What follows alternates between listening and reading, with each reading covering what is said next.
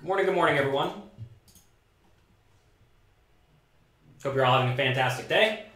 Good. I was waiting for Facebook to get set up, and it was taking its time. Let's get the microphone in front of me. We forgot the microphone. All right. We're good to go. Good morning, everyone. I hope you're having a fantastic Monday. I hope your weekend went well. I hope you won all the money.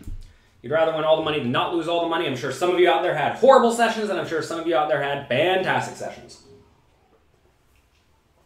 And unfortunately, or fortunately, you don't really get to pick how it goes. Sometimes you're going to win, sometimes you are going to lose. So, today, let's discuss something that I get asked almost every day. Something to the effect of, how do you know how many hands you beat and how many hands you lose to? How do I know if I should call or fold, essentially, right? Seems like a pretty easy question, but it actually is, well, it's actually not that hard, as long as you know what to do. So we're going to discuss counting combinations of hands, okay? Take a second, think about it, we're going to discuss this. Jason said he played 3.5 hours and made 12 big blinds, very nice, depending on how big the big blinds are. Hunter won his first tournament ever, thanks to my coaching. Good. It's exactly what we're trying to have happen. Good. We want people out there winning. That said, again, you don't get to pick when you win. Okay. If you look at a poker hand grid, you'll see that you can have either the suited version of a hand or an offsuit version of a hand. But for each individual hand that is not paired, there are 12 combinations of it that are potentially available to be played, okay? So what do I mean by that? Say, take ace-king, for example. You can have ace-king of spades, hearts, clubs, or diamonds. It's four. It's four suited versions of each hand. Then you can have ace of spades, king of clubs, ace of spades, king of diamonds, ace of spades, king of hearts, ace of clubs, king of spades, ace of clubs, king of hearts, well, ace of clubs, king of diamonds, etc., right? You go around, you round robin it, and you can get 12. Right? So you have 12 combinations of offsuit hands and 4 combinations of suited hands that are naturally available. Let's go ahead and preface this. But this is something that you normally need a PowerPoint to do very easily, to explain while you're talking and reading all the chat. So I may screw up the numbers a little bit. I'm going to try not to, though. So we know now that there are 16 possible combinations of each hand, 4 suited, 4 off-suited. Okay? Next, you want to ask, are any of these cards missing from the deck? Well, how can they be missing from the deck? Well, they could either be in your hand, or they could be on the board, right? So say, I raise with ace-king, my opponent calls, flop comes 9-7-2. How many combinations of ace-9 are there available? Let's just think about this. So, in this scenario, we first want to ask, will our opponent play all ace-9s pre-flop?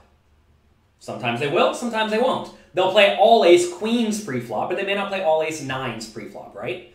So that means that you have to figure out their range to start with. It's like, say you raise under the gun and second position calls. Well, they may have no ace-9s in the range at all, because maybe they fold ace-9 suited. Let's say you raise and button calls. They probably just have ace-9 suited if they're competent, right? Let's say big blind calls. They're going to have all of the ace-9s very often. So, let's say you raise and the big blind calls. They have all the ace-9s available. Flop comes 9-7-2. How many ace-9 combinations are available for the opponent? Spend a second. Think about it. What do we know? Type your answer in the chat if you feel inclined. Well, we know there's an ace in our hand, and we know there is a 9 on the board, okay? What you want to do is you want to count each unseen card that is different, and then you're going to multiply the seen cards, or the available cards by the other available cards. What do we mean by this? How many aces are available? Well, we know we have ace-king in our hand, right? Our suits don't matter. We have an ace-king in our hand. So that means there are only 3 aces available, right? We also know there's a 9 missing, because there's a 9 on the board. That means there are 3 9s available, okay? 3 times 3, you multiply these two numbers. 3 times 3 gives you 9. So in this scenario, there are 9 ace-king combinations available. Right? So, good. Now we know that. That opponent's going to have 9 combinations of ace-9. What about king-9? Take a second. Figure it out. Remember, we have ace-king. The board's 9-7-2. How many combinations of king-9 are available? Well, again, same story. We know that there are 3 kings left because 1 is in our hand. We know there are 3 9s left, which means 3 times 3 is 9. All right, good. What about queen 9, right? How many combinations of queen 9 are available? Board's 9-7-2. We have ace-king in our hand. Spend a second. Think about it. Well, now it is 3 9s are available, right? Because same thing, there's still 1 on the board. But now we don't know any of the queens. We don't know where they are. So there's 4 of those in the deck. 3 times 4 is 12. So that's how you go about counting the combinations of each specific hand. So let's discuss a few more instances. Say the board is 8-8-2, and the big blind's in there. You may ask how many combinations of 8-6 are there. Let's say we have no 8s and or how many combinations of each 8 is there essentially? Assuming we don't block it with our hand. It's called blocking it when you have it, by the way. Assuming you're not blocking it, there are 2 8s remaining and then 4 of the other cards remaining. 2 times 4 is 8. So there's 8 combinations of each offsuit one. Realize though that like on 8-2, most people don't play 8-3 offsuit, and 8-4 offsuit, and 8-5 offsuit, right? So often all of the combinations are not available. So what about when the board is like 9-9-9? How many combinations of each 9 is available? Well, there's only 1 9 left times the 4 kicker cards. So there's 4 combinations of each 9 available. Okay? And that's how you go about doing this. We already did the 3 times 3. That's if 1's in your hand and 1's on the board. What about 3 times 2? How does that end up happening? So say there's 2 on the board. We already know that. So say the board is 8-8-2. And say we block a kicker, right? Board is 8-8-2. And we're wondering how many combinations of ace-8 there are. And we have an ace-king. So we know there are 2 8s left and 3 kings left. 2 times 3 is 6. So there's 6 combinations of each of those. Can we do 3 times 1?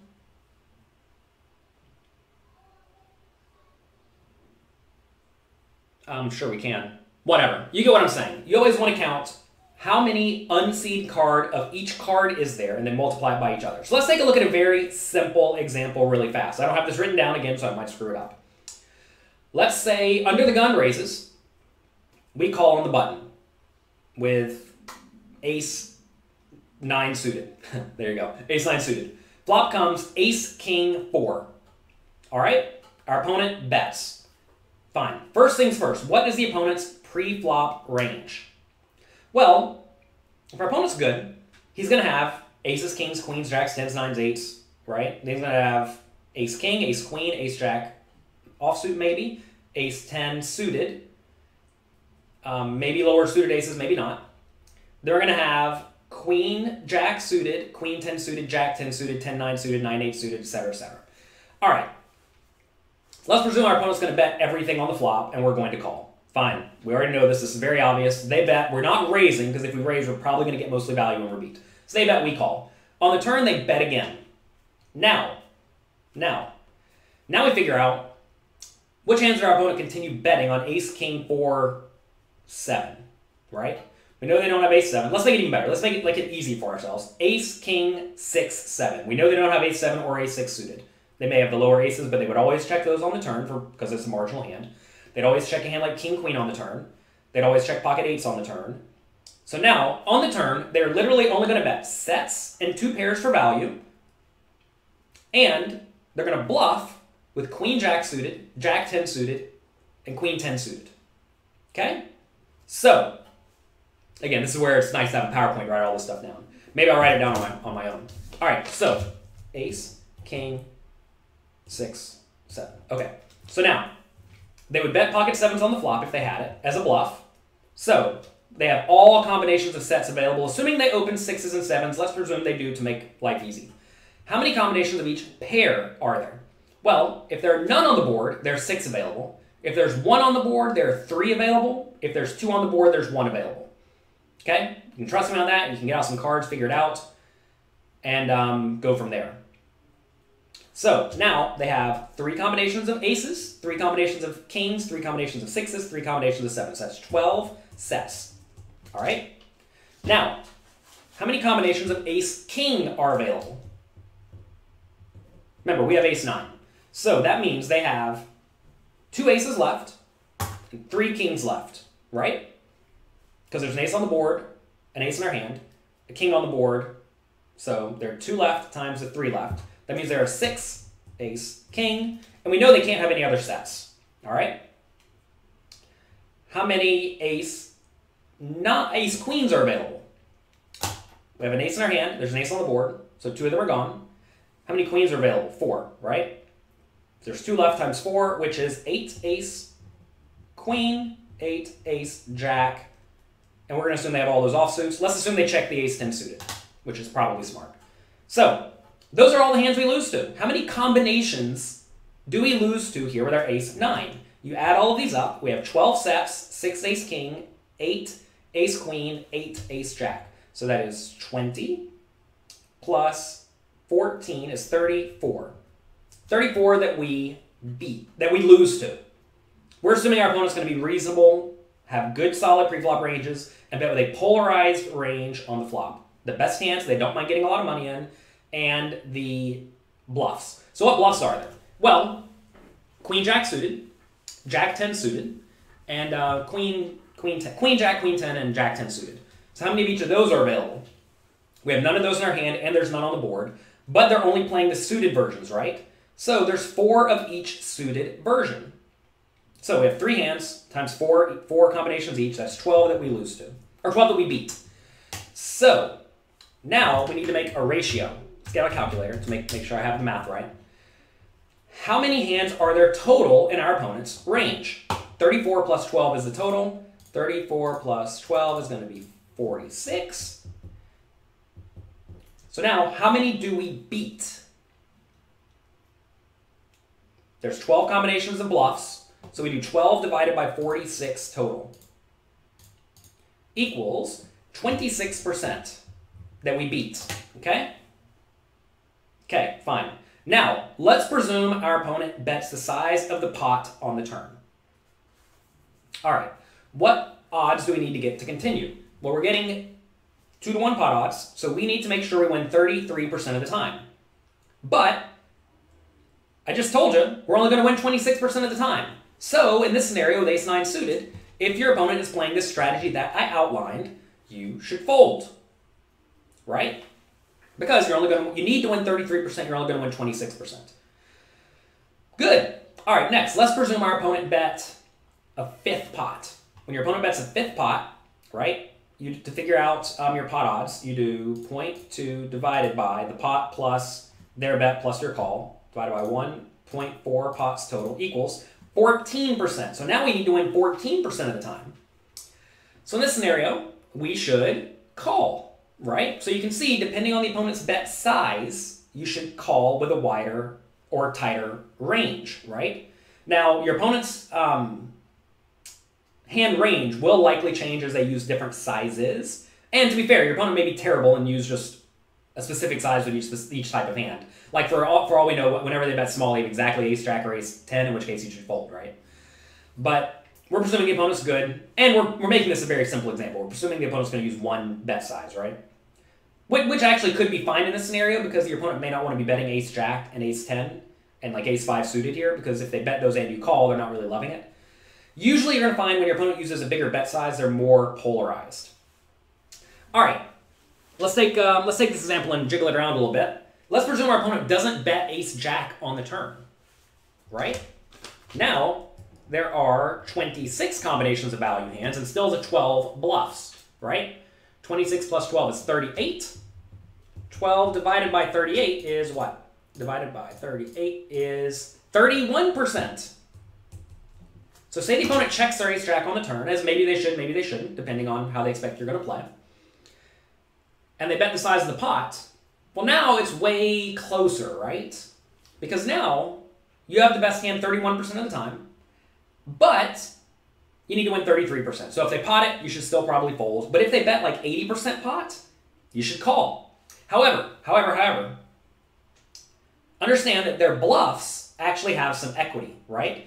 Remember, their bluffs are all gut shot straight draws. This is why it's very important to be bluffing with hands with equity. Because in this scenario, they just win like 8% of the time on the river when they make a straight. So, in this scenario, you're going to need better than the obvious break-even odds of, let's say, if they pot at 33%. So because sometimes, 8% of the time or whatever they get the straight, you just lose, right? This sounds like a topic for a webinar. This is a topic for a webinar. Here we are. I get asked this question a million times. I'm trying to give you a very simple example where we don't need to have it all written down. We do have it written down, though, to make sure I don't screw up. I think I actually tried this topic like 4 months ago, and I screwed it up a bit. Natty says, this math gets easier by using it. It absolutely does. So anyway, in this scenario, it's important to understand that ace-9 is not actually in that great a shape. And that's because we assess the opponent's range. If we change this, though, and let's say cutoff raises, and then we call on the button, now cutoff has lots of ace-x. Then they may keep betting. So now we actually beat some of their value bets. And they have a lot more potential bluffs. Because remember, on ace, king, 6, 7, now they have 9-8. And they have 10-8. And they have 10-9. And they have 8-5 suited. And they have 5-4 suited, right? So if the opponent's range gets much wider, ace-9 becomes a very easy call. Now, it's very important to ask, will they actually play as we are presuming they play? Someone asked earlier, what if they just play any two cards? Well, you need to figure out how they play their any two cards. Obviously, they don't bet all of it on the turn. That'd be ridiculous. And if they are betting literally any two cards on pre-flop and the flop and the turn, you just don't fold anything because they have way too much garbage, right? So, that's that. Let's see. Fizzy says, without doing the math, just because of sizing, should you always do the math? Yes, of course you should. Because there are many, many spots where the opponent could very easily have a lot of bluffs. And they should be over-bluffing. Right? Like in this scenario right here, imagine I decided to bet all of my 10-9 suiteds, 8-7 suiteds, 9-7 suiteds. Imagine I just bet everything, all of my bluffs. Imagine I bet literally every possible bluff. Let's take a second and go through here. We have 10-9 suited. We have 9-8 suited. Oh, we definitely have 9-8 suited, by the way, as bluff. I forgot that on ace, king, 7-6. 9-8 suited will definitely bluff. So that adds more bluff combinations, right? They have, do we have 10-8 suited? No. This is kind of a difficult spot because there aren't actually that many potential bluffs. But let's add 8 more combinations of bluffs to the opponent's range. 10-9 suited, 9-8 suited. Both of those are gut shots. Very easily could be good bluffs, right? So now we have 20 hands that we beat. 20 divided by 38 is 55%, right? So now, if the opponent's not betting ace-jack and betting all of their draws, which they very likely should, now we're going to win half the time or more, right? Even if it was 20 divided... Actually, it's not 20 divided by 30. It's 20 divided by... we just added 8 more, so 20 divided by 46, right? Still, 45%, 40%, whatever it is. In that scenario, it's still way above 33% we should call. Similarly, if it was 46 and we have 20 divided by 50... That's why we need to write this out. 20 divided by 50-something, it's still it's 40% now instead of 33 that we need, in which case we should call, right? So, as you can see, your opponent's range and their strategy is vitally important. And in this scenario, it's not just opponent bet big so I should fold. It's, is the opponent actually bluffing adequately? And you're going to find that a lot of people do bluff more than they quote-unquote should. And you're going to find also that pre-flop and on the flop and the turn, you get to bluff with more bluffs if your bluffs have equity. Like I was saying here, right? If your opponent's betting with 10-9 suited and 9-8 suited, those actually have a decent chunk of equity, right? So you do need to fold a little bit more often than you would think, but having the ace in your hand makes it very, very much easier call, right? Notice if instead we had king-queen, we would not block quite as many hands. Or if we had king-8 suited, we would not block nearly as many hands. With king-8 suited, by the way, we actually block some of the opponent's bluffs. With ace-9 suited, we block some bluffs too. Don't forget that. You need to go through and you need to count those as well. If you send a hand, well, I tell you what you play, how you played it. Sure, feel free to type it. Henderson says, you pay off too easily when your opponents have it. Yeah, well, sometimes that happens. You're a calling station. Well, don't do that. And you bluff too much. Well, don't do that either. All right, so anyway, It seems like online you'd use your time bank fairly quickly and this would not be able to help you play. Understand that very rarely will you be able to do this within the 20 seconds they give you online. So what do? You study these spots. You should know that ace-9 against an under-the-gun raise, when they raise pre-flop and then they pot the turn in this scenario, is a fold. You should also know that if cutoff raises, or hijack raises, and you call on the button or the cutoff, you should not fold, because they have all the potential bluffs. Now again, you don't know if they're going to play all of the bluffs in this manner. This is the hard thing, right? Some people look at 10-9 and don't think it's a good bluffing hand, even though it is, because it has a gut shot. So it's very important to realize how your opponents are going to play specific hands. I mean, for example, if your opponent's just a weak, straightforward nit, pretty much every time they bet the turn, you should fold, because they're not bluffing, right? But if your opponent's a maniac, they're going to have way too many bluffs. So if they have way too many bluffs, then you have a very easy call. And again, you should not be raising with your marginal made hands. Whenever you have a bluff catcher, meaning you lose to all value hands, and in this example on ace, king, 7-6, ace-9 loses to all value hands, you should essentially never raise. You should be doing a whole lot of calling. All right, Fred says, initially, do you just assume they play a certain way as far as ranges? I personally don't make huge assumptions. I try to weight the ranges, and I try to realize sometimes they're just lunatics, sometimes they're just nits. And I try to look at a few likely scenarios. One is they just play well. The other is they are very nitty, and they just have the nuts all the time. The other one is they're very loose, and they have a lot of bluffs. Sometimes you just know they're not nitty, but they may be a maniac or they may be normal. Sometimes you know they're not a maniac, just based on the way they're playing, so they may either be nitty or normal. And that will allow you to average it a little bit. Like, for example, in our situation here, where if I knew my opponent was bluffing too much, I would just never fold the ace-9. But if I knew the opponent was either nitty or normal, I would certainly fold the ace-9. Also, you can generally try to figure out how the player pool plays in general, right? Some player pools are generally weak, tight, straightforward. Like small stakes cash games, a lot of players are generally weak, tight, straightforward, and that's fantastic. Aaron says, you won a main event seat 2 weeks ago, won the 20K at Venetian for $9,500, won an American Legion tournament, etc., etc. Good job, good work, Aaron. Thanks for everything I do. I'm awesome. I do my best to be awesome. I don't know if I am yet, but good job on your work and keep it up. Is this one of the things you do when studying your hand reviews? Absolutely, Sean. Absolutely. This is what poker is. When all the good players, by the way, you all may not be aware of this, but when all the good players are sitting there tanking, they're not just thinking, does he have it?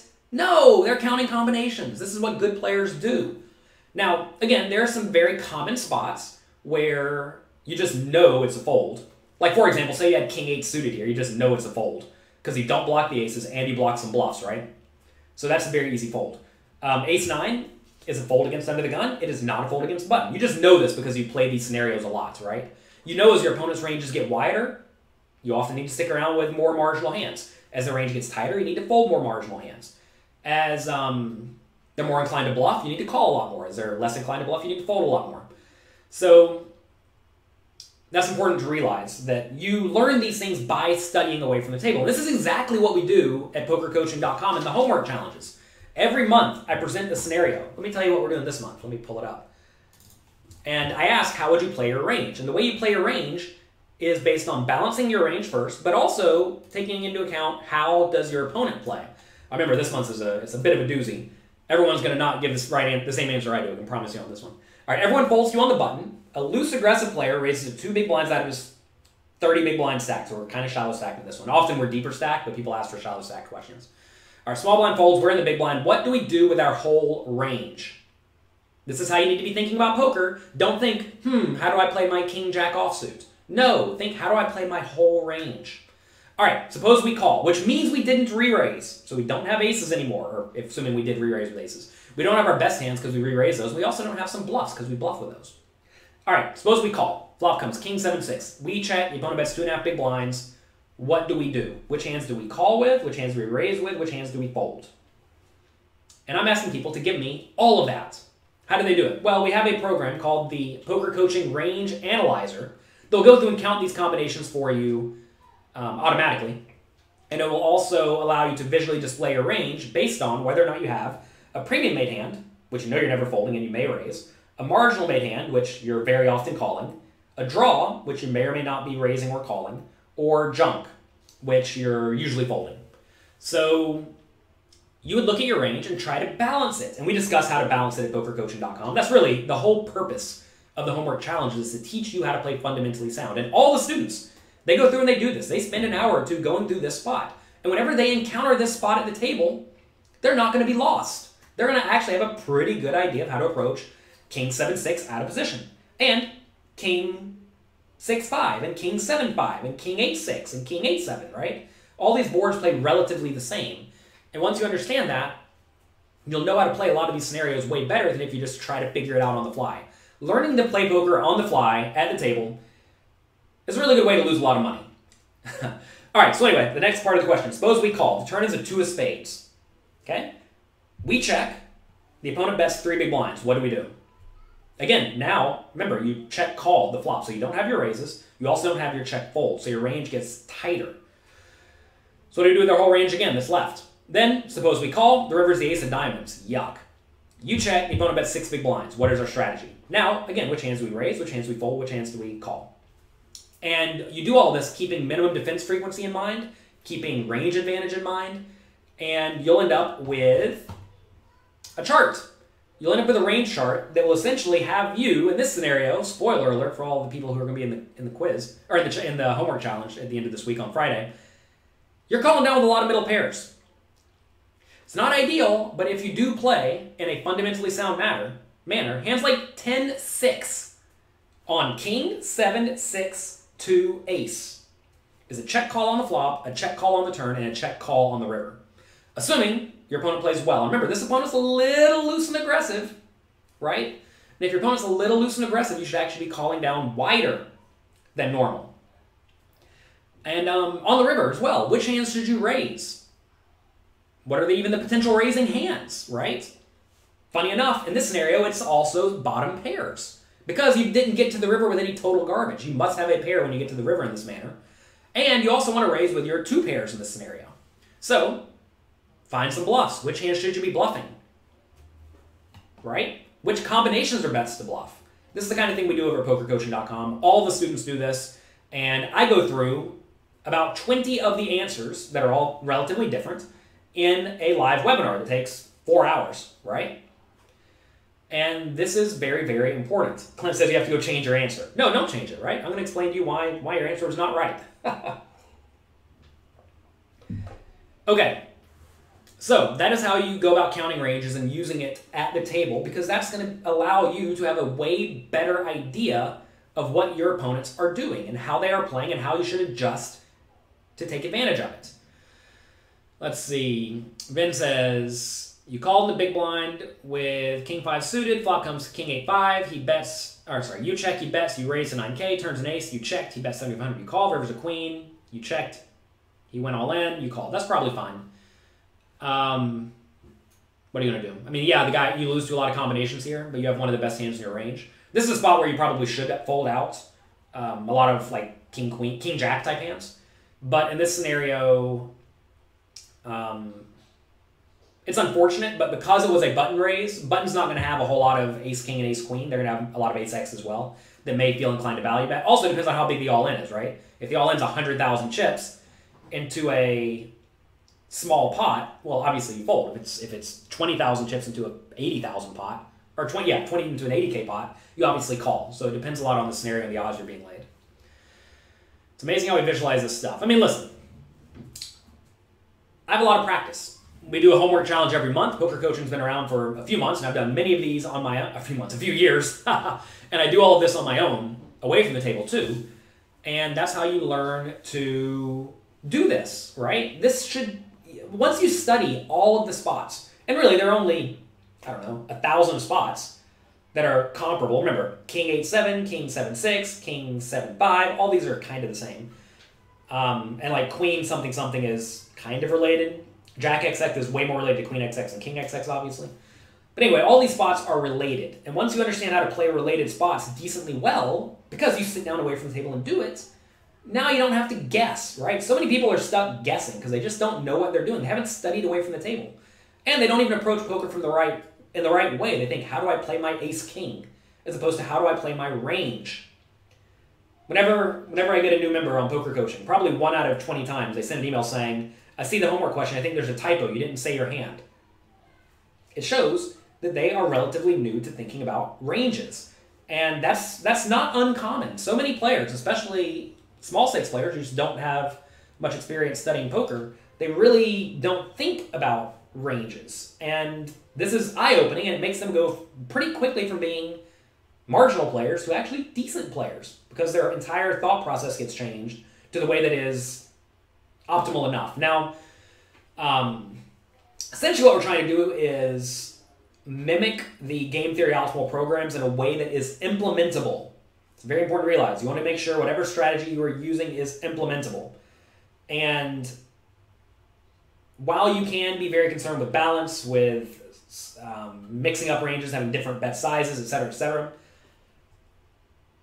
that will give you an extra few percent edge, but it's absolutely not necessary to beat the vast majority of games. Now again, I want to make it clear, when you're playing against bad players, someone asked earlier, what if your opponent plays anything? Well, just call with all your bluff catchers, right? If you know the opponent does something obviously incorrect, take advantage of it. If they're super nits, fold everything. If they're lunatics, call with everything. And that should be very obvious. But what if your opponent's just kind of aggressive? Well, you shouldn't call with everything. You should call with some a little bit more often than normal. And the problem with not understanding the strategies that we're discussing here is that you won't know what a little more often than normal is, right? Like, let's say with ace-9 here, it's close. Okay? So maybe ace-9's a call in our first example on ace-king 7-6. If our opponent's a little bit loose and aggressive. Okay, what about if we have ace-4? Is ace-4 a call? Probably. What about if we have king-queen? Maybe, right? And this is where it's important to understand where the cusp is. Because imagine the cusp is actually ace-jack offsuit. Well, now calling with king-queen against a slightly more aggressive player is probably a big leak. But if your opponent's a lunatic, well, everything becomes a bluff catcher, and you get to catch with everything. What if your opponent's a little bit tight? What if ace-jack or ace-10 is the cusp? Well, now ace-9's an easy fold, ace-10's a fold, ace-jack's a fold. What about bottom two pair? Where is the cusp, right? And that's what you have to try to figure out. Like, how much are you actually going to adjust to try to exploit the opponent? And you need to know where the rough lines are drawn so that you can then adjust from there. The problem with not understanding that type of thing is that you're just making arbitrary decisions. Like, yeah, I should call more than normal. Like, yeah, what's normal, right? Let's see. Fernando says, the poker coaching homework has taught you how to study. Good. An answer you've been searching for a very long time. Yeah, a lot of people don't know how to do it. Joseph says, most of the forum posts online start with playing a hand and never discuss ranges. It's true. Because most people want to know, how do I play my exact spot, as opposed to how do I play and succeed long term. I've been ignoring all of your chat. Let's see. Let's see. You all are typing a million things today. You've been playing 5 to 10 tables, but not doing it well. Play fewer tables. John says, you just joined poker coaching. It's a little overwhelming. If it's overwhelming to you, go back to the very oldest homework challenge. The first 4 or 5 or 6 homework challenges are really more of an onboarding process to get you used to thinking about ranges like this. That is definitely going to be the way to go about doing it. Spend some time. It's going to take some time. We have a ton of content there, but it will make you way, way, way better at poker and understanding it. The other day in the Inner Circle webinar, I told Mark, you're too loose pre-flop and you're not 3-betting enough. Yeah, a lot of people are too loose pre-flop and not 3-betting enough. If you're playing at this level, but your competition is only thinking about the game based on their cards, is playing at this level beneficial? Yes, because you don't know what cards they have, and you don't know how they think. The nice thing about what we teach at PokerCoaching.com is you can put a blindfold on and literally have no clue who your opponent is, have no clue what they're doing, and you're either going to roughly break even or win. Assuming if they're playing perfectly GTO, yeah, you're probably going to lose a little bit, but they're not. And if they are doing something wrong, but you don't know what they're doing wrong, you're still going to win because they are so far away from GTO that you're just going to crush them because you're at least somewhat close to it. Let's see. How do you play in tournaments where the blinds go up fast? Learn to play very good shallow stack poker. Don't think it's a bingo game like a lot of people think. It's not. There's a huge edge to be had. You have to study. If you guys are serious, sign up to Poker Coaching and start with challenge number 1, says Clint. I completely agree.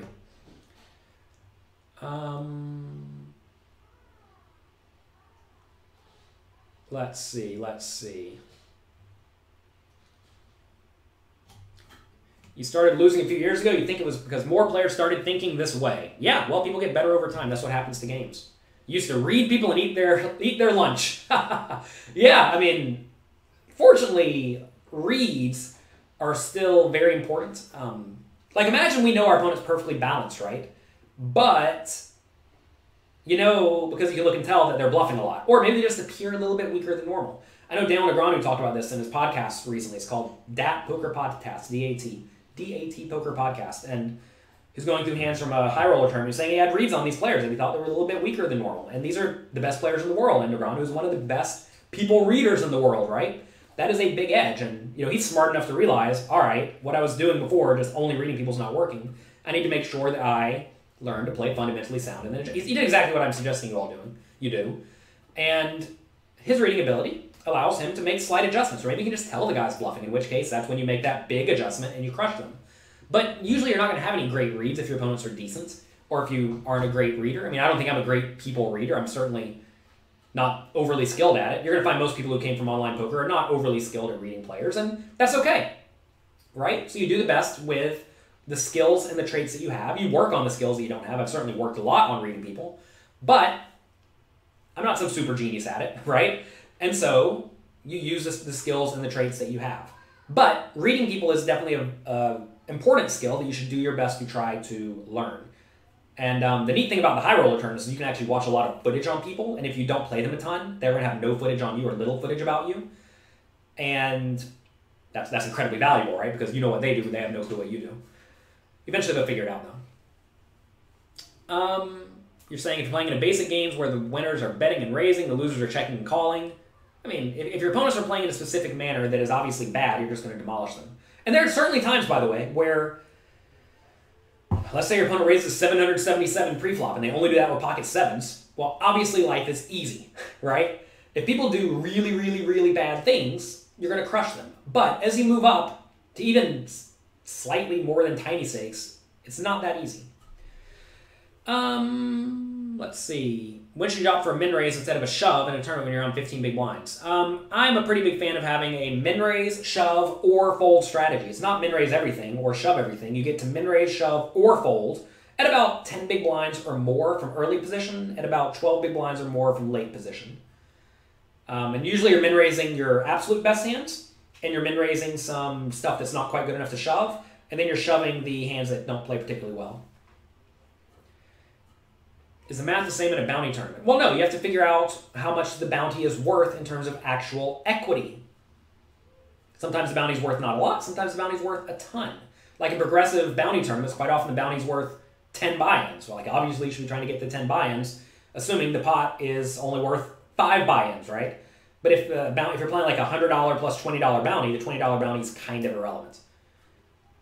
I have a blog post somewhere on my blog, I don't know the link, where I discuss how to figure out the value of a bounty and also like a hand example. K Kep says, middle position opens to 2K, button calls, you call big blind, queen 9 offsuit, all right. 10-8-7, no suits, big blind, you check, middle position, bets 3,500, button calls, don't know how deep we are, but this is a spot where you can definitely raise or jam. Calling's also fine because of the good odds. Turns a queen, check, check, button bets 10K, easy call again.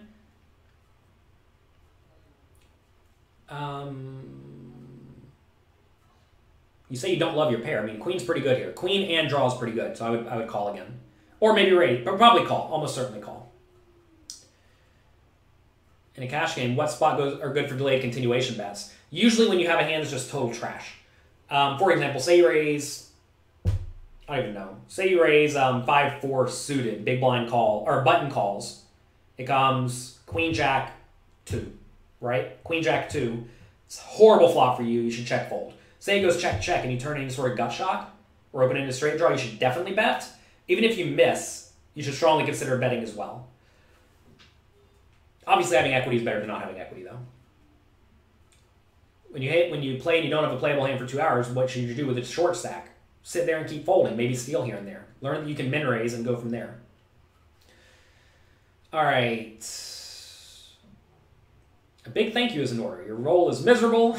It's been between 0 and 30 bucks in the past 3 days. You have doubled your roll. Good job, good work. That's on you for doing the hard work and studying. I'm just here to help all of you out.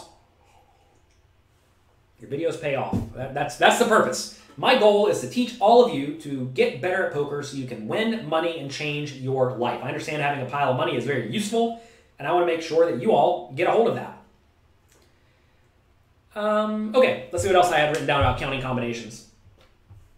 Very important. Is the hand actually in your opponent's range? So important. For example, let's say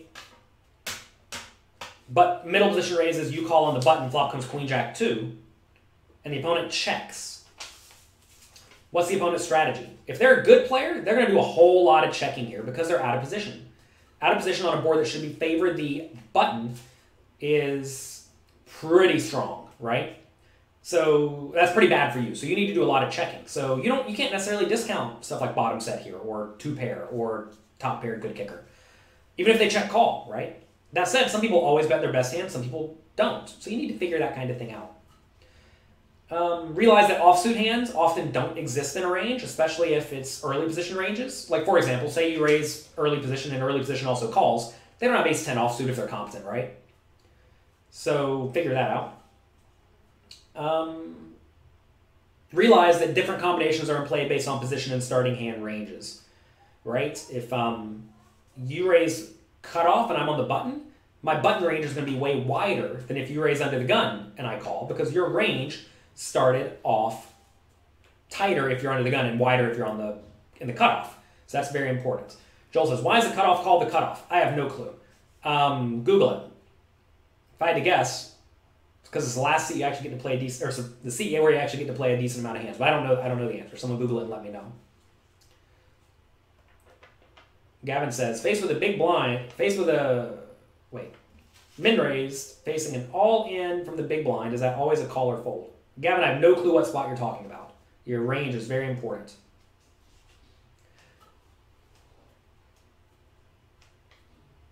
Let's see. All right. That's pretty much it. If you all missed how we go through discussing how to count combinations, definitely go back and rewatch this video. I think it's a very useful one. I'm probably not going to do this too much in the near future, discussing counting combinations, but probably every 6 months I'll do it. There's the bounty link. Thank you, JJ Pregler. I appreciate it. Kajua hand on Wednesday with minimum defense frequency. Fernando, understand minimum defense frequency does not always matter. Well, hey, do the poker coaching homework this week and you will likely see. Let me make sure I discuss that on this month's poker coaching homework. I think I do discuss it, but let's take a look.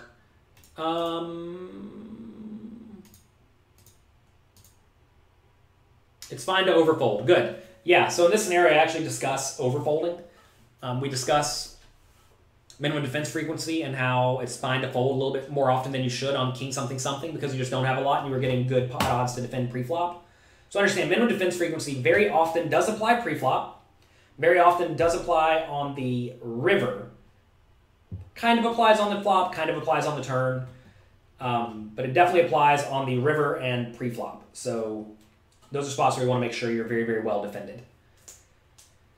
Been looking at a lot of poker training sites. Poker coaching is absolutely the best. Well, listen, I made a training site that I would have liked to have as a young person, and even I like to have now. I mean, I still go through quizzes by the other coaches because I learn a lot doing them, right? I don't need to go through my own quizzes because I spent time making them. But I do go through lots of other people's quizzes, and I learn a lot. I mean, I made a site that I wanted to learn from, and I tried to give that all to you too. And I made a free trial so that all of you could try it, right? Because I want you to all see completely for free that it is beneficial and that you'll learn a lot from it. 2 big blinds left, 5 from the money, ace-8 suited in late position. Insta shove? John, it depends on how many people are left in the tournament, right? Very, very important topic. If there are 5,000 people left in the tournament and 5 more have to bust, you should obviously fold. If there are 7 people in the tournament and you're 5 from the money, it's an easy shove, right? Also, the stack sizes are very relevant. If the stack sizes are all 2 big blinds, maybe it becomes a little bit closer to a fold. Fizzy says time bank to the money. Yeah, it depends on how far away you are from the money, though, right? Fred says 300, 600, 1 limper. You raise to 1,800 with 9s. Definitely raise bigger. Definitely raise like 2,400. Under the gun calls. Oh, with only 2,500 behind. I mean, put him, make it a little bit more. Make it like 3K and just get his money in.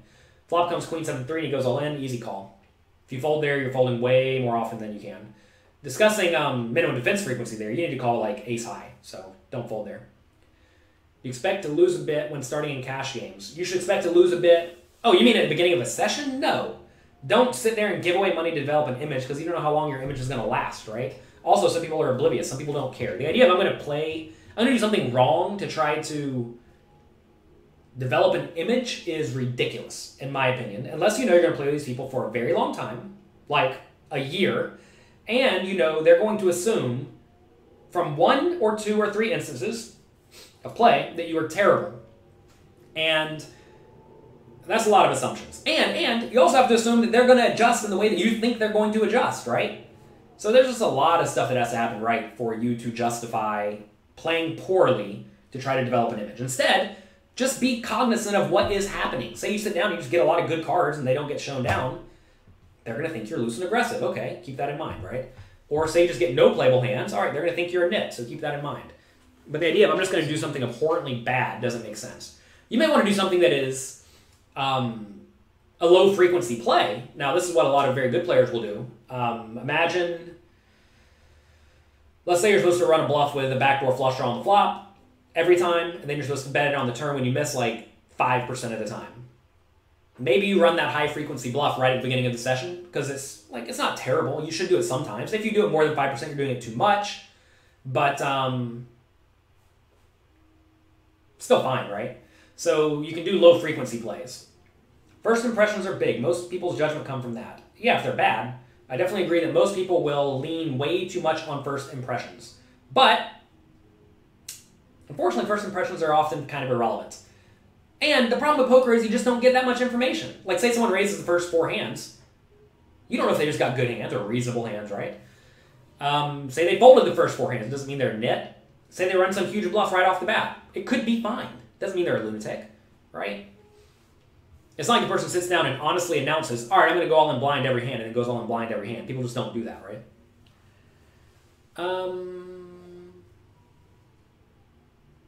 Fred says, you did call in that spot on queen something something. He had ace 7. I guess that's middle pair. He said you wouldn't have called earlier. He was way too nitty. Yeah, easy call. Easy call. Any transitions from sit and go to cash games? I would definitely recommend transitioning from sit and goes to tournaments first, because sit and goes are often played relatively shallow stacked. Any book recommendation for that, though? I mean, just you need to study the other game. Realize you should not transition from one game to another. You have to realize they are different games.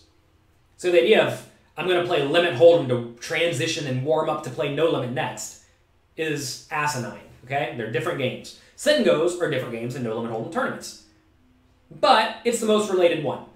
I actually lost a ton of money, $100,000 or more, when I first started playing poker. Well, you know, when I turned 21. So when I started playing live poker, by playing a roughly sit-and-go strategy in multi-table tournaments. Because it's a different game, right? And one need to get in the top 30% of the field, and the other need to get in the top 2% of the field. So I lost 100K learning. Fortunately, I was so good at sit-and-goes I had 100K to lose. But it's obviously not ideal, and it's very important to realize cash games are a different game than tournaments. Obviously, they're comparable. Deep stack tournaments, deep stack cash games are comparable. But they're certainly not like very the same, to where you learn one, you just know the other. Which is why you hear a lot of cash game players talking about how tournament players are bad at cash games. A lot of cash game players talk about cash game players are bad at tournaments, because they're different games. All right, let's see.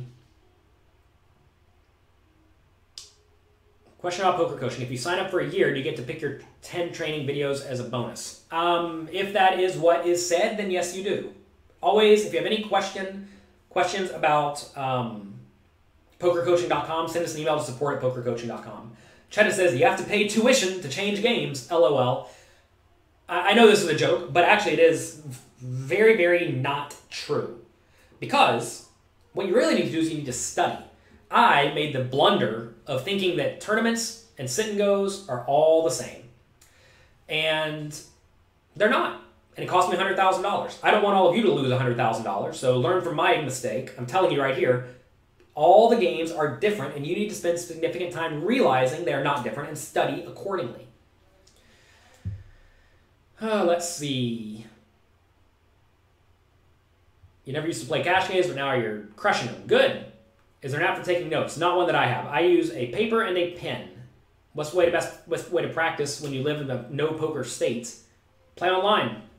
I think you can figure out a way to play online. JonathanLowellPoker.com/USA lists all of my recommendations for that. Spoiler, there aren't many, but they do exist.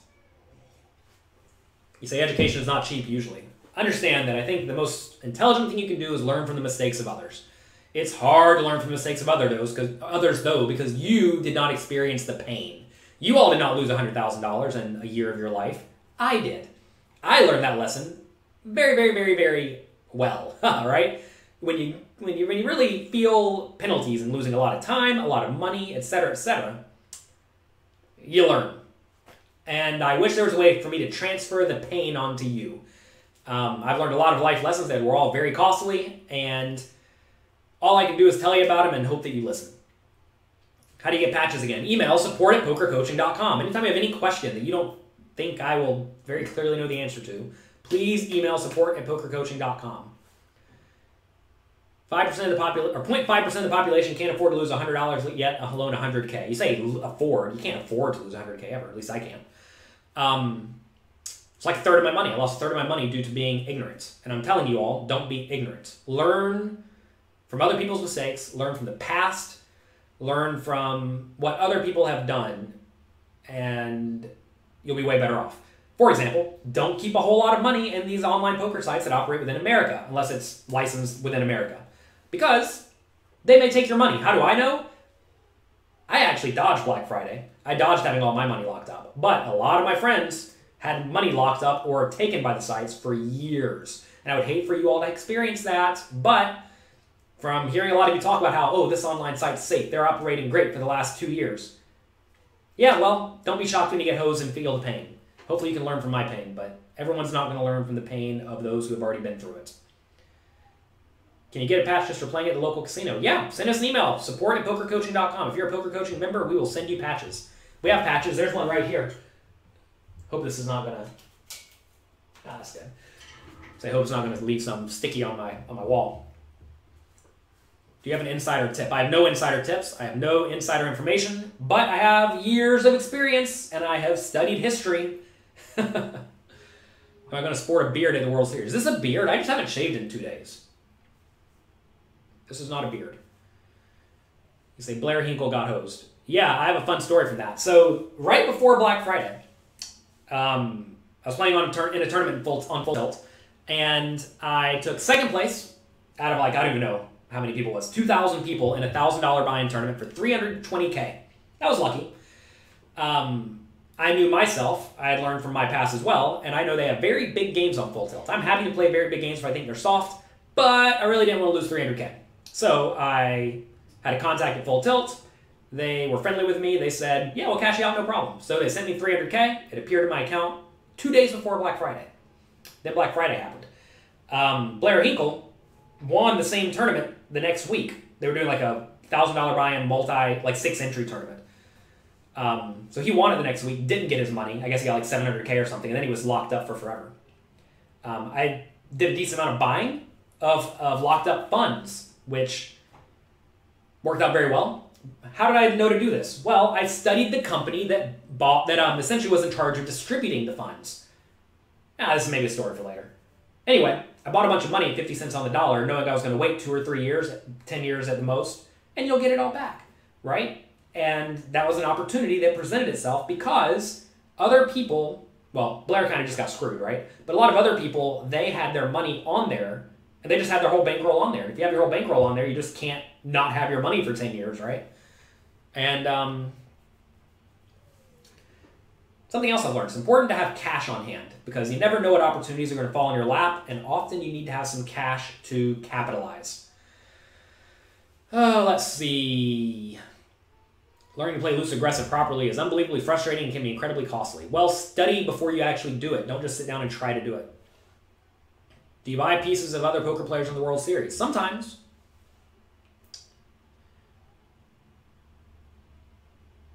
All right, I think we're out of time. What time is it?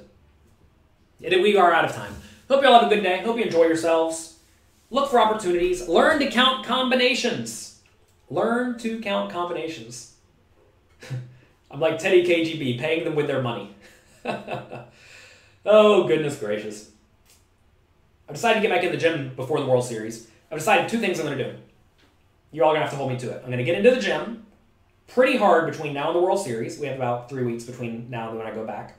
And then we're going to go through the World Series for 2 weeks. Then after that, I'm going to come back. I'm going to have a week where not a whole lot's going on. And I'm going to do, very likely, a 1-week fast, maybe 5-day fast. Longest I've ever fasted has been 3 days. I'm getting a little fat boy here. So we will maybe do a fast. Actually, we're going to do a fast. And between now and then, I'm probably also going to start skipping lunches. I think it's probably good for you. Seems a little bit crazy, but we're going to be doing it. Have the solvers changed how people play? Lag and tag. I mean, understand that the solvers explain when you should play lag/tag. The idea of lag/tag is kind of antiquated to begin with because really what's important are frequencies and tendencies in specific spots. All right, so anyway, I'm going to be done here. I'm going to reply to an email or 2. Then I'm going to the gym. Hope you all have a great day. Good luck. Enjoy your games. Take care of your minds, your bodies, your spirits. And I'll be back. Look into intermittent fasting. So I don't know if this is, I guess it's not obvious. I actually didn't really realize people do this. A lot of people like eat at nighttime and they eat through the night and all this stuff. We eat dinner at 6 p.m. and we do not eat again until 7 a.m.